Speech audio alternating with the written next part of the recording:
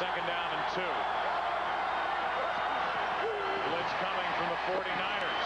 Touchdown from the Giants. Tiki Barber gets in on the fun. Remember this guy? Tiki Barber, how you go from this to this? Football great, and my former teammate, Tiki Barber, is here to make a big announcement. Are you guys ready to see a whole new side of Tiki? Yes! All right, give it up for Tiki Barber, everybody! What is up with the boots? What's going on? Is this what you gotta do for fame, riches, to be in sports entertainment?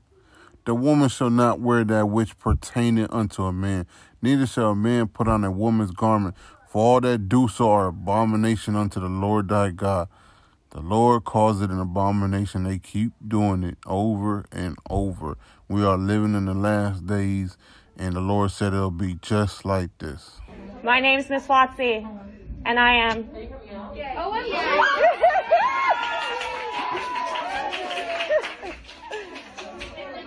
I'm Miss Watsy, and I am...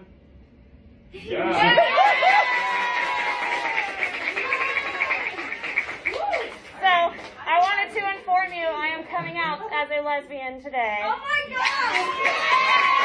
God! They are after our children. They really want them. The Lord says to train up a child in the way he should go, and when he is old, he will not depart from it.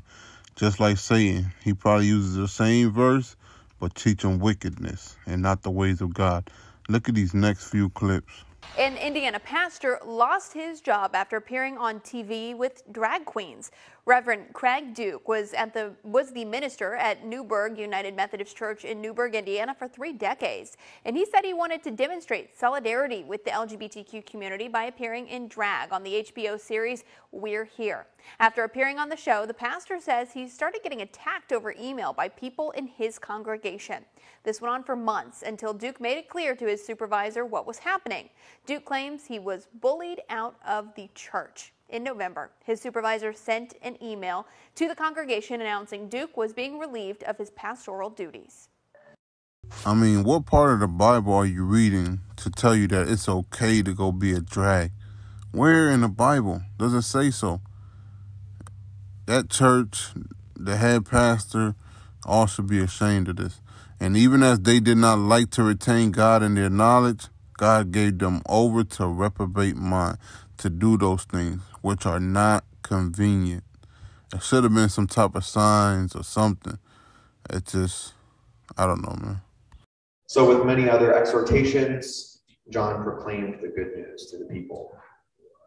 The gospel of the Lord. Praise to you, O Christ. You may be seated, and I'd like to invite any children, or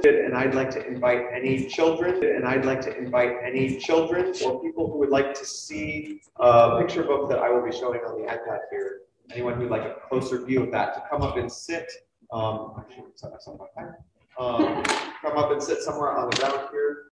I have an awesome story to share with you today. I'm really excited to share it with you. I have a question first, though. Have any of you ever seen a drag queen?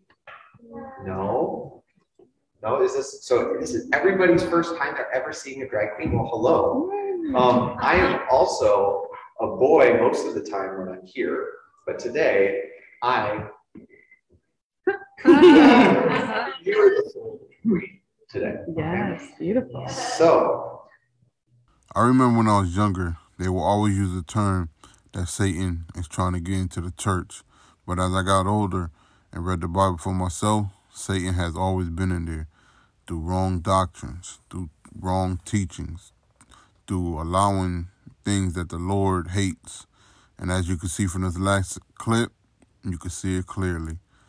And as I told you earlier, they're after the children. That's why he called the children up. And for this cause, God shall send them strong delusion that they should believe a lie, that they all might be damned who believe not the truth, but have pleasure in unrighteousness.